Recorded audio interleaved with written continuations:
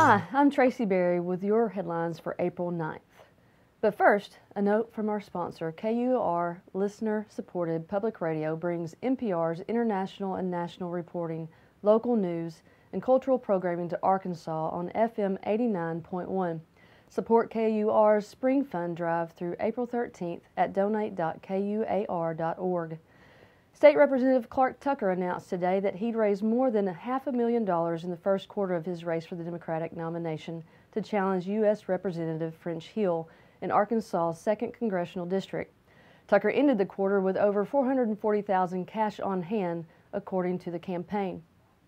Tucker is running against activist and teacher Paul Spencer, activist and teacher Gwen Combs, and Jonathan Dunkley, a project manager at the Clinton School of Public Service.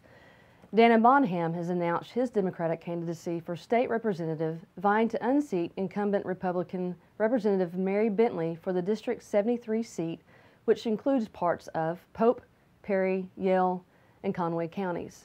Bonham, an investor who previously worked as a director of information technology with FedEx, lives in rural Perry County near the community of Thornburg.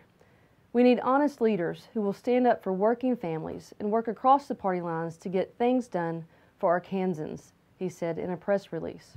Little Rock attorney David Couch has a new amendment to legalize and tax marijuana for personal use typed up and ready to go, he told Arkansas Public Media. Couch has campaigned for more than 20 ballot initiatives and authored the medical marijuana amendment that voters passed in 2016.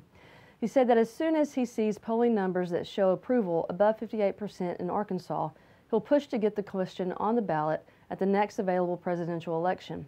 He said he's seen polling that put support at 52%. The University of Arkansas's Arkansas poll put support at 47% last year. The Walton Foundation announced today that it is putting $300 million into readily available lower-cost loans for charter schools, including in Arkansas, to purchase or build school buildings. Just 2 years ago, $250 million of the Walton money was pumped into charter schools in 17 cities, including Little Rock, to give them access to capital for building or acquiring new facilities. That's it for your headlines today. I'm Tracy Berry, the sub for the sub. You could call me the C-Team.